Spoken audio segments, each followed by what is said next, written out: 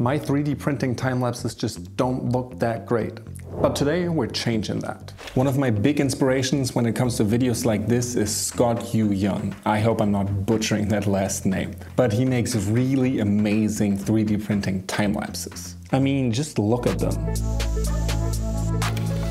And I want mine to look just as good. But there's a couple things holding me back. Looking at Scott's videos, there's a couple of things he does really well. The first one is taking a photo with every layer the printer does. Like that, the prints just grow magically. A lot of other people already do this, but I don't have the setup to do that yet, so that's something I'm gonna build today. And then there's some other stuff that Scott's doing that's mostly camera and video related. But as a freelance filmmaker myself, I think that stuff should be doable for me. So first stick with me as I get my layer by layer time lapses going, and then I'll tell you all of the video secrets. So of course doing these kind of magic time lapses with like a built-in webcam or something is easy, but I want to do it with a DSLR for best image quality. And since it's not that easy to trigger a DSLR from a 3D printer, we have to custom build something for ourselves.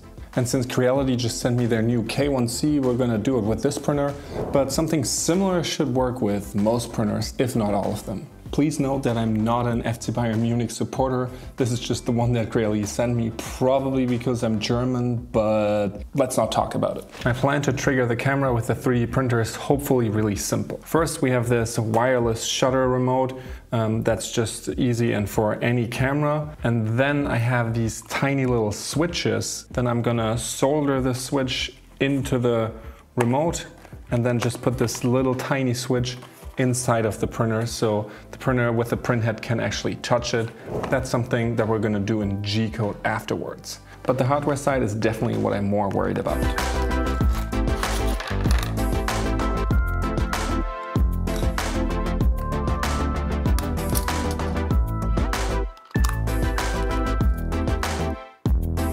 So now we're at the part of the video where I realize that I don't know what I'm doing. I have now disassembled the remote control, and I also have my little trigger button thingy here, and now I have to solder this into that, and I really have no clue. But hopefully with some help from the internet I'm gonna figure it out, so I'm gonna do some research now. So I got a little bit of an idea now. I'm gonna get a multimeter and then measure out this thing to know how it switches, and then also do the same with my switch.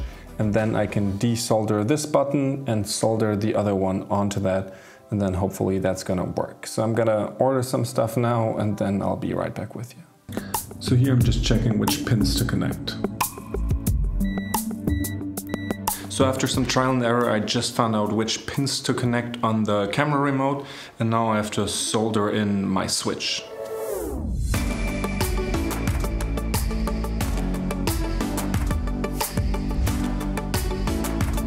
So the first part here is done, and I know that my soldering skills are horrible, but just bear with me. Okay, now moment of truth. Will pressing this button here also activate the camera remote? It's actually working, and now I just need to repackage that and also 3D print a little enclosure for the button, and yeah, then just make sure that it's all like fairly tidied up and none of the cables end up ripping off my not great solders, but that's just details. The big step I think has been done here. Sadly, I just learned something. This here is a two-stage button, so you can press it halfway for autofocus on the camera and then all the way for the shutter button. This is only a one-stage one, and I soldered it to the autofocus, so it can autofocus the camera, but it can't actually trigger the shutter. So I need to resolder this to the other button. So after a little more trial and error, here we go. That sounds pretty good. And with that, we're done with the remote trigger part. So now I just gotta make a case for the actual button and then put that into the printer.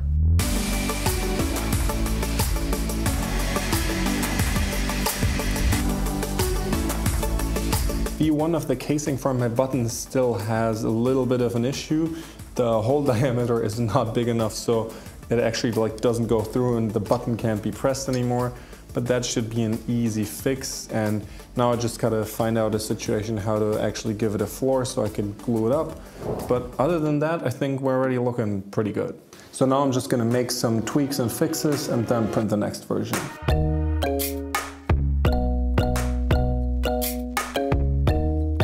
I'm now ready to print the next version. So now I'm just grabbing the new parts from the printer. And here we go. Let's see how this goes. The new version of the case is up and running. I made a bigger hole, which now finally works. And then I just kind of friction fitted this bottom part because I was too lazy to engineer anything different. Yeah, so actually this one I'm just gonna glue into the printer, and then we can test and start the G-code script. I just checked the printer, and when it's homing, it'll go to this side.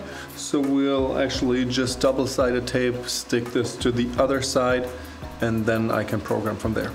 I just fired up mainsail because it lets you know what the actual absolute position of the printer is. And with this, I can slowly move it over manually and then see at what absolute point it presses the button, and then I can put that G-code in to actually trigger it in the future.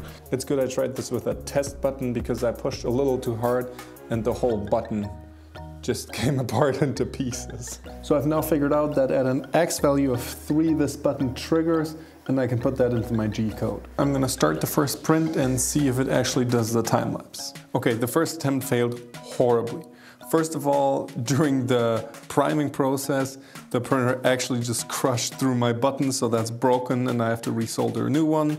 Secondly, it never actually tried to push the button afterwards, so something with the script isn't right. And then also the final printed product is horrible. It's just a full piece of garbage, so we'll have to figure something out here too. So there were some small details to be fixed. I had to change the start G-code inside the printer so it doesn't actually go all the way to the side and crush my button. And also then I tried a new G-code for the time lapse. We'll see how that goes.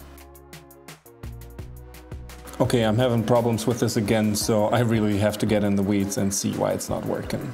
After some more trial and error, I've decided to get different kinds of switches that work better for my new plan and situation, so I'm waiting for those to arrive tomorrow. Alright, it's the next day and I have these switches now. Originally I did not like these because I thought they were too big, but with the placement that I'm doing now, they're way better. Another good thing is that they have a lot more give, so they won't break. So the next thing to do is solder this to the remote trigger for the camera.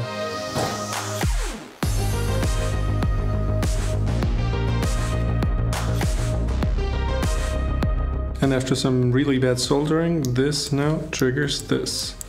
So now I just put some double-sided tape on the trigger and put it in here. And then, as you can see, if I move this over, it should just flash, and now the camera will be triggered.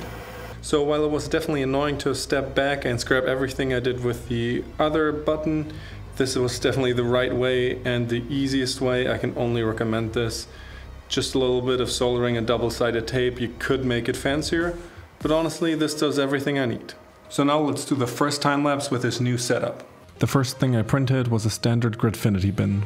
One funny thing I want to mention is I'm actually using Bamboo Studio for this because it has really good time-lapse support with a prime tower and everything, and this really helps the quality. So yeah, but it works easily with my Creality K1C and I love that. That worked out pretty well, but you can see some imperfections because of the time-lapse feature. I just want to take a quick second and thank Creality for sending me this K1C. It's honestly an amazing printer. During all my use, this printer has been rock solid for me. It's really fast. I love the ability to print carbon infused because of the hardened steel nozzle.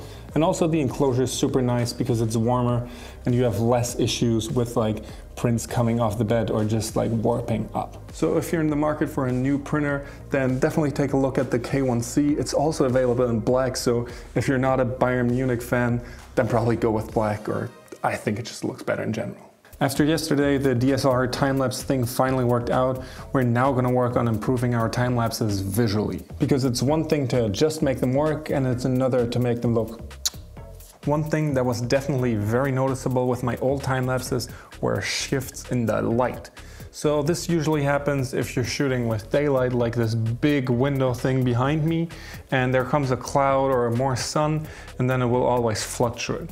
And it just doesn't look great. So the easy way to fix that is to darken your room by using your blinds or whatever you have to just block out all of the natural light. Once that's done, you want to bring in artificial light, so I'm using this video light right here, but you can also just do overhead lighting in your room. It won't look as nice, but it still works. With all of that in place, we should now have a very smooth, very good looking time lapse. So now we have a good baseline, but still nothing special. And all of these tips are going to add that little bit of spice. I just want to quickly mention that these are more like optional tips, so you kind of mix and match. You don't do everything of these all the time, but all of them can definitely enhance your time lapses. The first thing I really recommend is giving the time lapse some movement. You can either just use your editing software to just zoom in or go from left to right, which already makes a great difference. If you want to go a little further, you should definitely consider a motorized slider like this, which can just do the movement over time, so you can have real movement in your time lapse, which looks way better. Another really cool thing you might consider is blending time lapses with real motion. This gives a really cool effect. One thing you should note though, this really doesn't go well together with camera movement through a slider or something, because it's really hard to get it right. So just keep your camera stationary. But then you just shoot your time lapse like normal, keep everything as it is, then switch to video mode in your camera and just take it out. Now you gotta do some masking and it's gonna look perfect. And then the last really cool thing is using sound effects, and that actually gives the time lapse a whole different dimension. One is just using stock sound effects, so like wind noises, whooshes, and anything that would really make sense with the printer.